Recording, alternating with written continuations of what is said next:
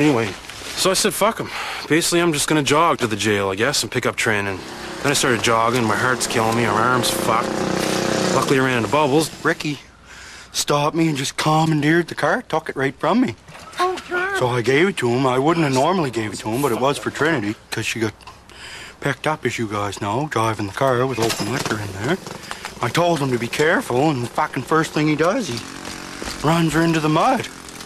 He's sitting there just gunning it, spinning the fucking tires, burning the engine out of it.